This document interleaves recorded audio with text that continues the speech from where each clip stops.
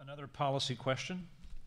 Last year, the legislature passed a bill that, depending on who you talk to, kind of does or kind of doesn't close the Delaware loophole, which allows a lot of companies to escape the state's corporate net income tax by registering certain operations in Delaware. So a lot of people in both parties have said for a long time the rate should be lower and all of the loopholes that allow people to evade the tax should be closed. And my question to you is, if so many people want this, why hasn't it happened? And why will you as governor make a difference? And we're going to start with Katie McGinty. Well, thanks. I do think that we need to completely overhaul our taxation system, not only on corporations, but on working families. And to start there for a second, I have proposed an initiative that would say we have to first give hardworking Pennsylvanians a raise, and that means raising the minimum wage. And study after study now makes clear our economy will not grow unless we have wages recover from the erosion of the buying power of those wages over time. Second, I've proposed a tax cut for hardworking families so that together we might begin to approximate a living wage in Pennsylvania. Now, in terms of corporate taxation, in 2004, a deal was reached that would say we should fully close the Delaware loophole to support Pennsylvania businesses and then enhance our competitiveness by bringing down the top line of the corporate net income tax. I think that makes sense, and I think we ought to get behind that. Overall, I think we need to look at the various expenditures and exemptions and loopholes we do have in our taxation system now. It adds up to the tune of $500 to $800 million a year of initiatives that maybe made sense at one time, but now work against those who are employing Pennsylvanians and have businesses in Pennsylvania. Thank you. Allison Schwartz. Yes. Let's start at a number that I think would really surprise and dismay many Pennsylvanians. 70% of Pennsylvania corporations do not pay the corporate tax in Pennsylvania. 70%. Okay, does that call for reform? Yes, it does. So what we start there and how we get this done is say that publicly, that 70% of Pennsylvania companies do not pay a corporate tax in Pennsylvania. So we have to do something about it. The first thing we do is we do close that Delaware loophole. What that means is companies register in Delaware because it's a cheaper rate, even if they're located here. So we have to close that loophole, and that would bring in $500 million to Pennsylvania. Resource and revenues that we need. It's only fair and right that corporations would pay that amount.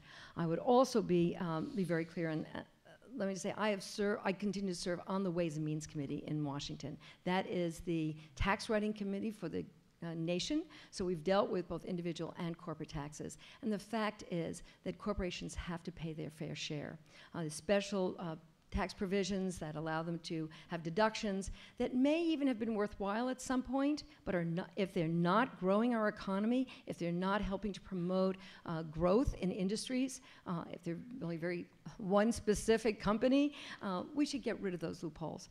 I do believe that there's some tax incentives that can matter, like for energy efficient buildings, for hiring veterans returning from Iraq and Afghanistan, something I got done. The fact is that there are ways we can do this, but they should be broad brush. We should make sure that companies in Pennsylvania pay their fair share. Thank you. Allison Schwartz, your time is up, but I'm going to give you another 30 seconds because the question I asked was, if we all agree this needs to be done, why hasn't it happened? You spent 14 years in the state Senate. In 30 seconds, why doesn't it happen? You need to have a governor who's an advocate. We have a governor who's not advocating for this.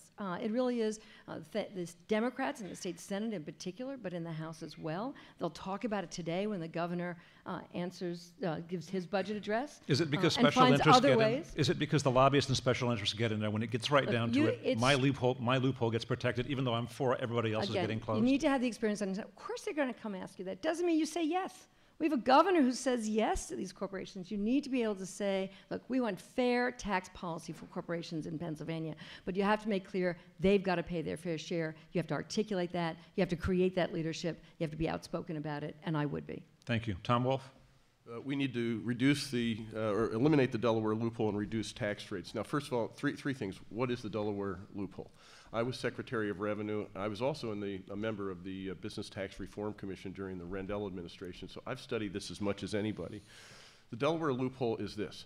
If you have royalties, patents, or trademarks in your possession in Pennsylvania, Pennsylvania is what's called a separate company reporting state, you can shift the ownership of those assets to a state that doesn't charge taxes on the income derived from those and charge your Pennsylvania company the amount of money that it costs to rent those trademarks, patents, and royalties. Guess how much those Delaware companies charge the Pennsylvania company for the use of those?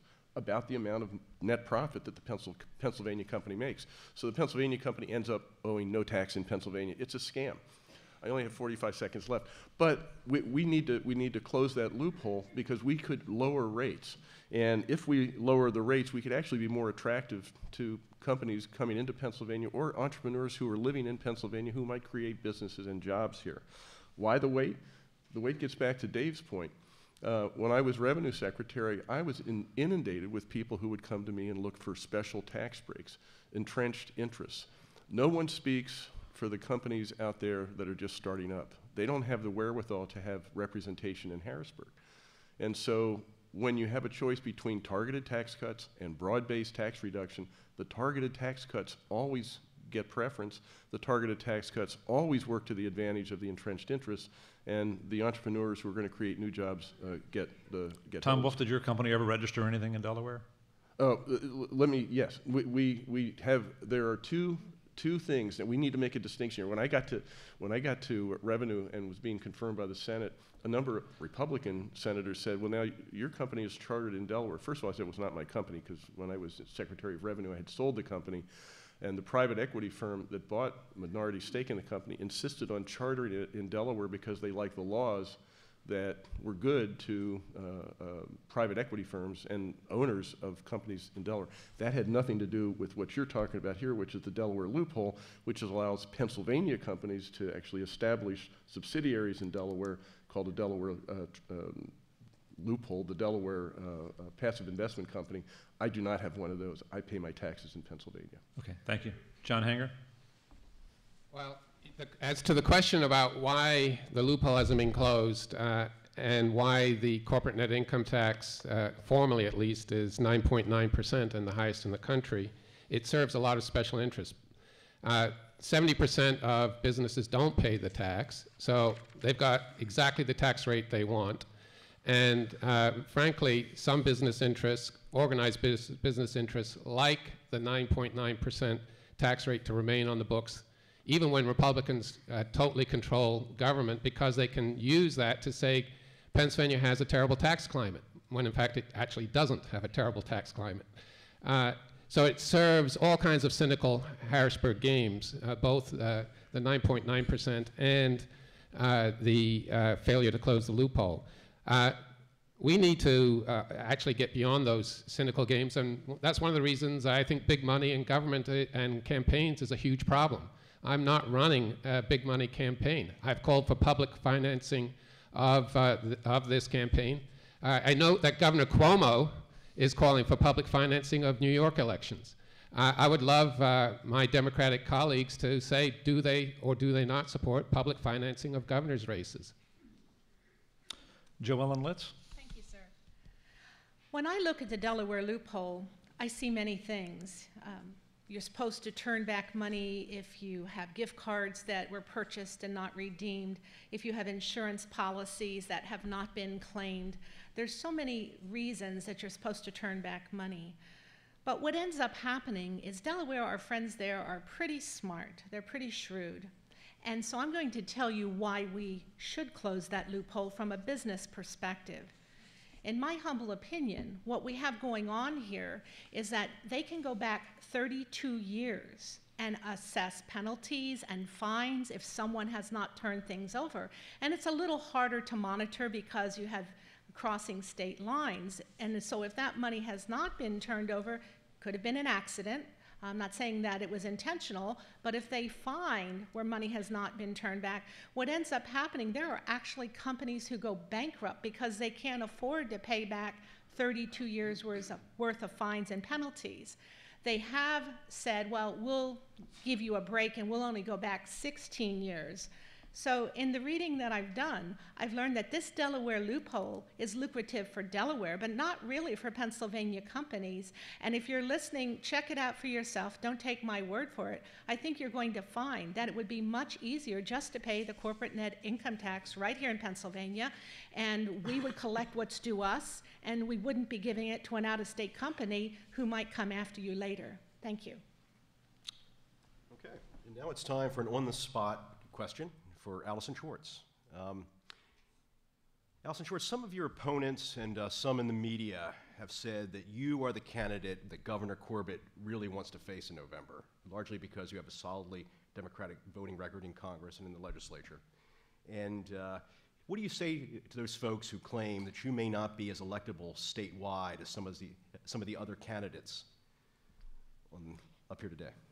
What I would say is, look at my record, look at who I am, look at why Tom Corbett is so worried about my being nominated. Is because he knows that taking me on, and he's already taken me on actually, we're already having a debate, I'm having a debate with Tom Corbett about energy, the natural gas energy, and whether we should actually have an extraction tax, which he has opposed. I'm happy to stand up for Pennsylvania families while he stands up for the natural gas companies not paying a dime in an extraction tax. That's a good thing.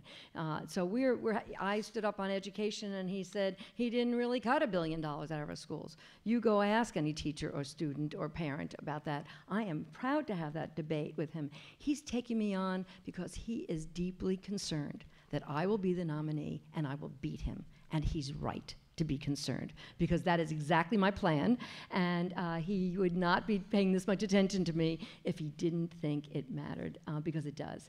So I am proud of the stance I have in the state. I have run and won and stood up for Pennsylvania families time and again, and many Pennsylvania families know that, and I'm looking forward to this debate with the governor, and I think he's deeply worried about it.